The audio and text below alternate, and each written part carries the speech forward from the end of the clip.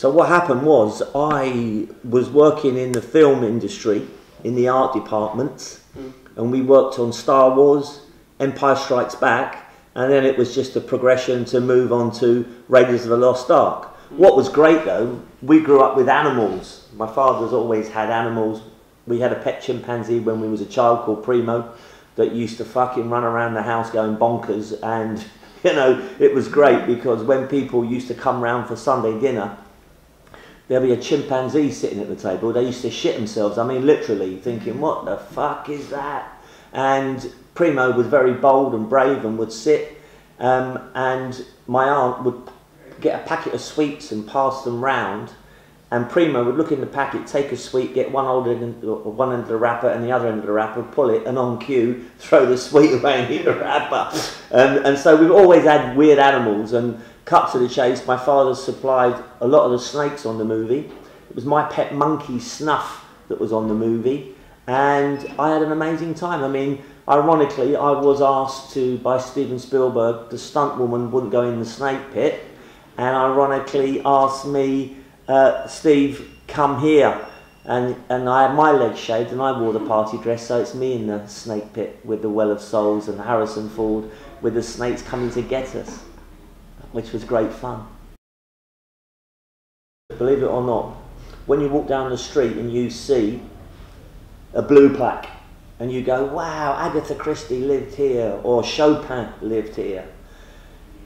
And I was thinking, wow, wouldn't it be lovely one day if you could afford to live in one of these houses with a blue plaque? It would be an amazing house to live in, because it's always about stories. And remember, a brand is about a story, and houses have stories. And I thought, wow, but of course, the value of a house with a blue plaque on is given that they put about £150,000 added to the house because it's got a blue plaque.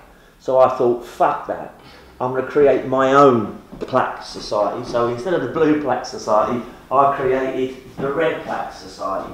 Salvador Dali, 1904 to 1989, the legendary Catalan surreal painter, did not live here plaque. He fucking didn't live in my fucking house, Salvador Dali. How amazing is that? He didn't live in my house, and guess what? This devalues your house by 150,000. So it's fucking amazing. And of course, you can have anybody you want with your red plaque. So your favourite artist, your favourite hero. I, very fortunate, got my first job when I was 15. And we had all these animals, like chimpanzees and snakes and scorpions and spiders and all sorts of fishes. And I used to have birds of prey, but I have always wanted a horse. Always wanted a horse. And guess what? In London there's a place called Southall, and on Wednesday afternoon the gypsies used to sell all their horses here in London. And I got my first pay packet, I didn't tell my mum and dad, and I got myself over to Southall and I bid for this horse. I couldn't afford a saddle, I'd never ridden before, and the gypsy said, can you ride? And I said, no. He said, come here boy. And he took me out the back of Sainsbury's car park in Southall. He gave me a lesson, and I rode the horse bareback all the way back to here. And I knocked on the house of my parents, because we lived in a house, council house, terrace, no side entrance to the garden. And as I knocked on the door, my mum came to the door. She went, oh, what have you got? I said, I bought a horse. She said, quick, get her in the garden, give her some water. Didn't bollock me or nothing. We took the horse through the hallway, through the living room, through the kitchen and into the garden. And every day I'd ride my horse to work. Literally, bareback. I would get my horse, come out, back through the kitchen, back through the living room, back out into the hallway, and then gallop off to Old Kent Road and get into the studio and go into their car park where there'd be the Aston Martin, the Porsche, and I tied my horse up. And when I come out at the end of the day, there was the Aston Martin, the Porsche, my horse, big pile of horse shit.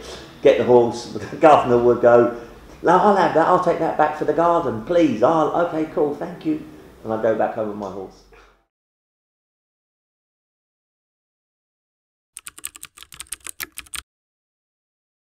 Always excited with any project, funny enough. You know, when I get calls today, I'm passionate about what I do. I discovered glitter, magic markers and plastic scissors when I was a kid, and things have never changed. And to get a call like that was just amazing. But remember, who the fuck was George Lucas? I never heard of him. So it wasn't like, wow, it was okay, it's interesting, there's an opportunity here that maybe I'm going to work on something that will be very, very fascinating and interesting. And of course, the fact that Star Wars became what it was truly a remarkable, and being there at the right place at the right time.